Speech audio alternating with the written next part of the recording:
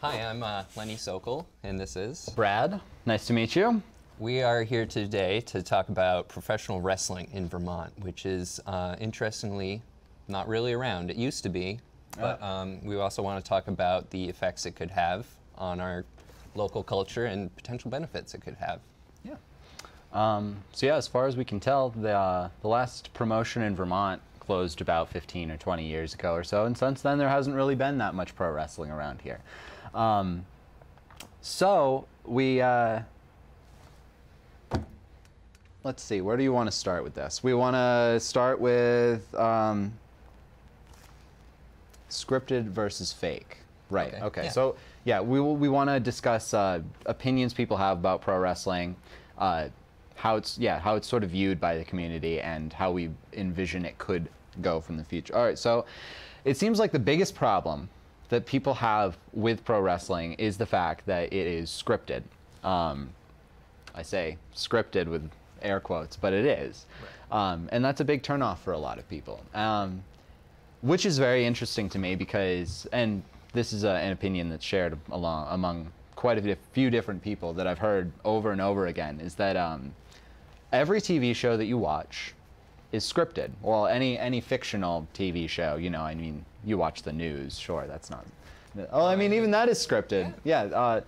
And so it doesn't necessarily really take away from the story that you're experiencing, because that is truly, or at least that's what I love about pro wrestling. It's the athletic, incredible things that you're going to see, but it's the stories that they tell, the compelling narratives, the struggles, good against evil, good against good, you know, evil against evil.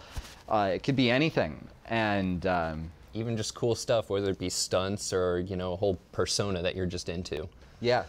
And so it's just very surprising to me that people kind of stop there with the whole scripted versus not. Yeah, well, I actually have a few friends who I think the error is in comparing it to things like UFC, where you know, too linearly do they compare it, because comparing it is fine, so.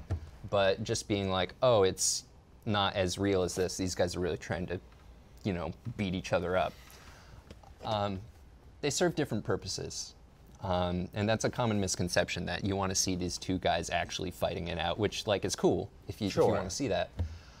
But the point of professional wrestling is really to convey a storyline, create a narrative. Yeah. Sorry,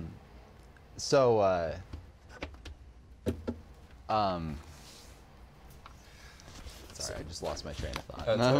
My bad. Yeah, it can be more violent than your typical sports, though, right? Yeah. So a big point I want to point out with, like, the difference between UFC and wrestling is that when you're watching a UFC fight, MMA fight, you're watching it to see people get beat up, and you're watching it to see people get hurt, which isn't necessarily the case with wrestling. You want to see violence, sure. An exciting wrestling match is a really great thing, but you don't really necessarily want to see someone carted out on a stretcher, because it kind of ruins the mood for everybody, especially when everybody's there to have fun. Another good point, I think, would be that, like, in an MMA fight, it can be over like that. Right. It can start and last 15 seconds. A wrestling match, you know, it can go for forever. I've seen wrestling matches that go up to, like, at least an hour. Man, I can't stand it when I go over fight night on Saturdays with a bunch of my buddies, and we watched a lot of the MMA fights. And when you get to the headline fight and it's over in like 30 seconds, it's just like, come on. That's it? Yeah, really? Come on. Yeah.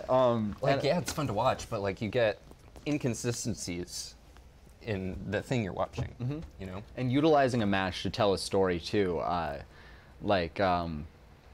For instance, pay-per-view I watched over the weekend, they came out to the ring carrying a body bag.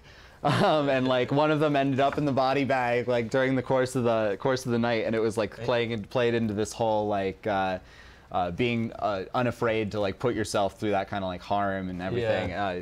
And there are elements of comedy to it too. You can you can do anything you want with it. It's amazing. Which actually I think is a good segue into how we think that it could benefit the community, especially if we had some sort of a community-driven program that was possibly associated with, you know, different aspects of arts, theater.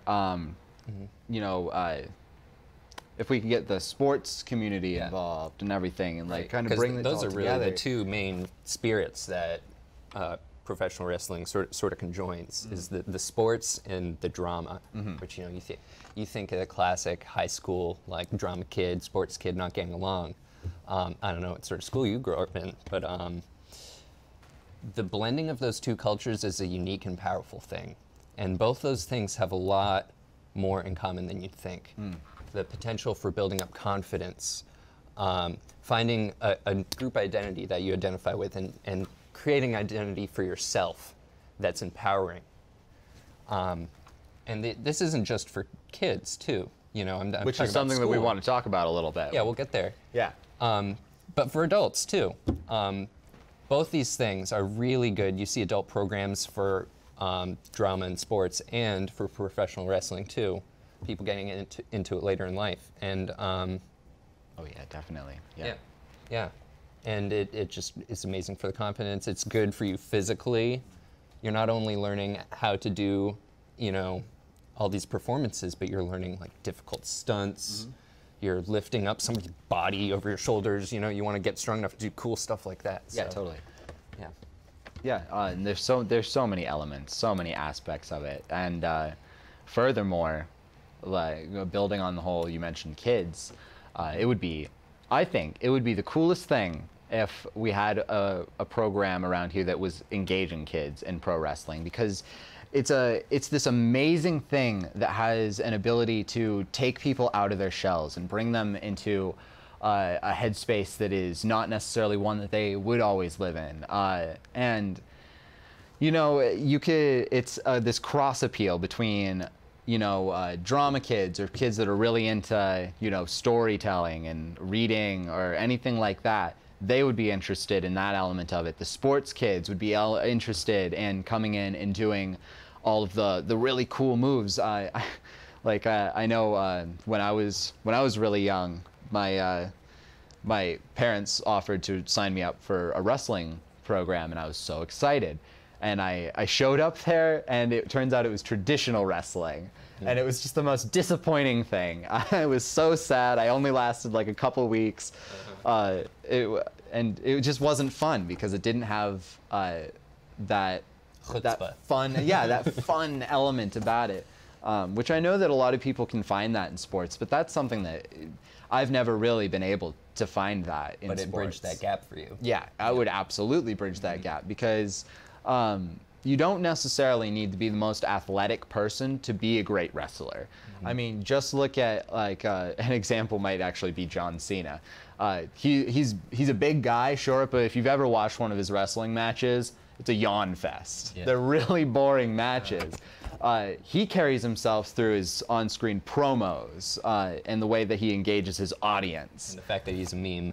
And the fact that he's a meme doesn't hurt. That really just buys into all of it. That can only make you stronger in pro wrestling. So, yeah, I think that would be such a great opportunity for kids to have, bringing them out of their shells and introducing them to new things, making them more confident, stepping into other people's shoes, telling stories, getting across moral points, if you so choose. You know. Absolutely. There's been a lot of research that's been done into role-playing, specifically for the development of children, not just young children, though there's a lot of focus on that, but throughout, you know, all the age ranges of children. And role-playing does all these really, really great things for people who have low self-confidence, people who have trouble speaking in public, all sorts of things. And it's not just something for young children, it's actually starting to be used in universities as a method for gaining perspective, not just in acting classes, but in classes like the ones we're taking. Yeah. It's a way to really explore parts of yourself and your own understanding that you normally don't get access to. And for some people, that's a really critical part of their own personality. Yeah, I know that I'm always really jealous of anybody that was like, oh yeah, my family and I have been playing D&D since I was 5. That's me, man. I always wish that could have been me, because Yeah. that would have really helped me to come out of my shell a lot more Yeah. as a kid. And heck, the most fun characters to play are the jacked ogres and dwarves who just like toss boulders and stuff. Like, man, I wish I was into professional wrestling when I was younger, because like I would have been all about that. See, all about that. My preference is more towards like the mystical, like Yeah. spell casting, sorcerers, bards, music, all that, which is like, you know, my favorite parts of pro wrestling too. Okay, You take like the Undertaker, who has Yeah. this incredible mystique about The guy with such the win streak. Yeah, he comes from another world. He is Yeah. this otherworldly being that comes in and destroys, and like it's Unstoppable. yeah, this unstoppable force. And when he goes away, he doesn't die. He just disappears. He goes to another realm, or like whatever. And you know, I love that suspension of disbelief that comes with wrestling. Right. You don't need to know, like, the fact that it's not real is part of the show. Yeah. It's the same sort of enthusiasm you see with people like really into Star Wars or Lord of the Rings or Star Trek. Like you just like looking at your eyes as you're talking like that. You guys probably see it too, and just like the amount of excitement and enjoyment and like passion that goes in these stories that happen.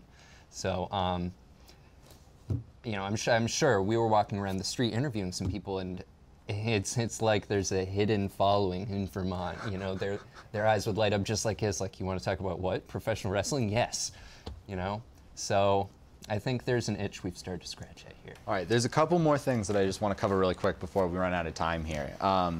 The idea of something that we talked about before was the embracing the violence in our nature in a way that was safe, and like, so I think we can all agree that human beings aren't necessarily the most inherently peaceful. Like we want to be. We enjoy peace. We like getting along with each other, but It's the goal. yeah, but we sometimes we would just love to see some guys beating up on each other, because it's just fun.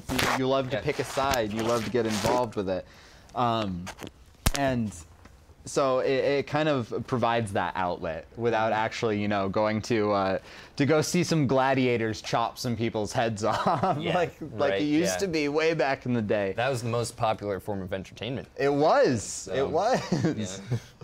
Yeah. So it, you know, society as a whole, I think, benefits from creative outlets for that sort of energy, that kind of energy.